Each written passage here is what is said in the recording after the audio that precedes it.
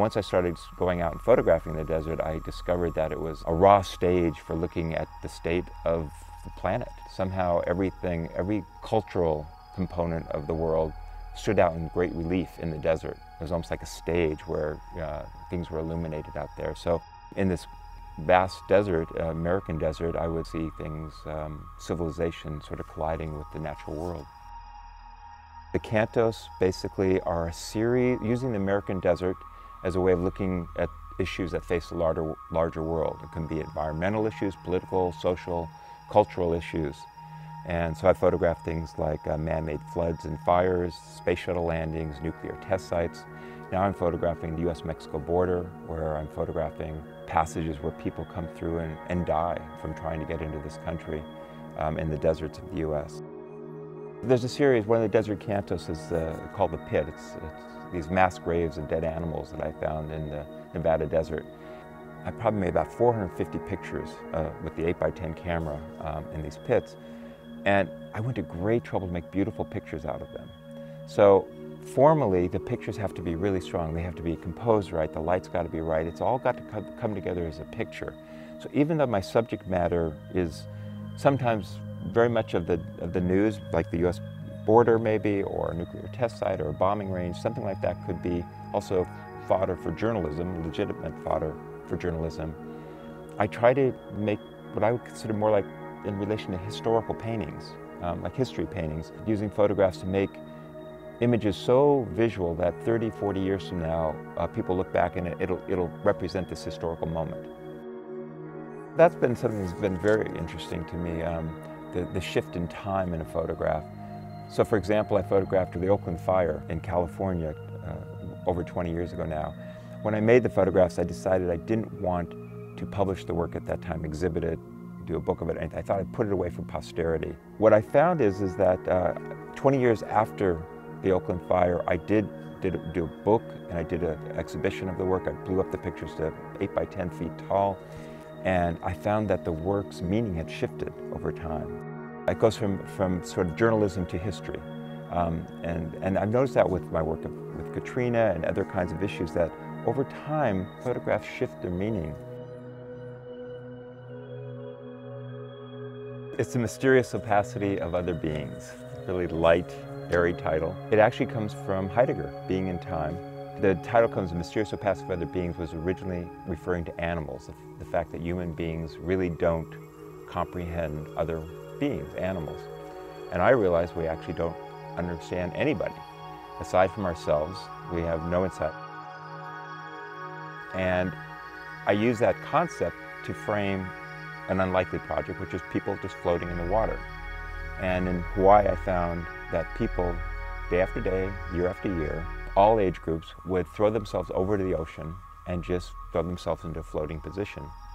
And what's interesting about that, and Heidegger talks about this too, but what makes a human being, special? What is the essence of being? And I realized that most people, we go day to day and we're doing functional things. We feed ourselves, we go to work, we do things that have a practical consequence. But these people floating in the water had no reason, it was purposeless. They just needed to do it. And maybe it goes back to the womb or something like that, some primal thing. I don't know, but we don't know. And so I just caught these people one after the other for no reason whatsoever. It's just putting themselves into floating. And I found that on one hand, you feel like you know them. They're like portraits. I consider the work kind of benign surveillance.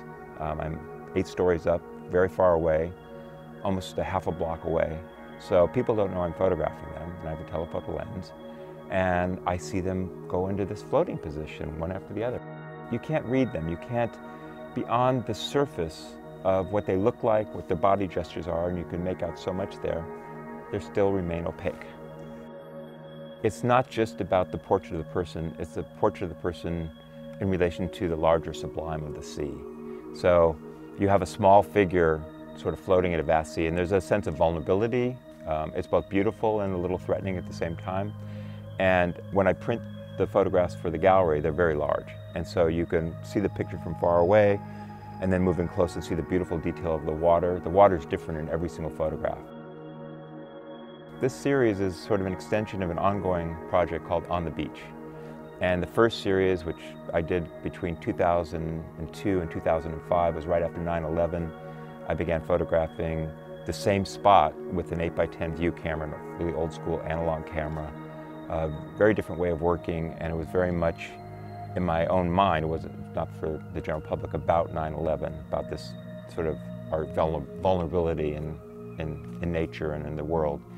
And the more recent work, I'm working differently, I'm getting in closer, and it's much more, as I'm getting older and things are changing for me, I'm thinking more about more existential, more metaphysical notions about what it is to be alive and our relationship to nature and things like that. So it's been very interesting to use the same spot, you know, this place on the beach that I keep going back to and seeing the world differently. As I age, the work is kind of slowly shifting, and so the newer work is in dialogue with the older work. For me, it's been fascinating to watch kind of how they talk to each other. You know, there's obviously similarities, a lot of similarities, but then the differences become huge. One of my first big projects was Telegraph 3 AM, which is a series of street portraits of people that were hippies living on the street in Berkeley in the early 70s. And when the book was done and the work came out, I felt uncomfortable. I felt like, I realized then, I was a ripe old age of 24 years old, and I realized then that I had a power over the people that I was photographing that they didn't realize. They were my subjects, and you know, it was theoretically equal, but it really wasn't. I controlled it. I got the final editing. I was able to manipulate their world to my needs, and I thought that power imbalance was always an issue for me, and I pretty much walked away from photographing people for many years until pretty much now.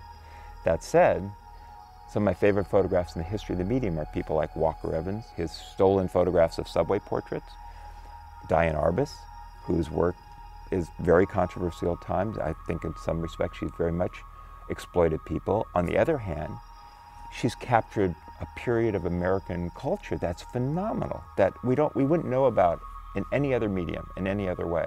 And many contemporary photographers, Katie Grant and Jim Goldberg, people like that, I really admire their work. But I have trouble doing that myself. So I'm a contradiction.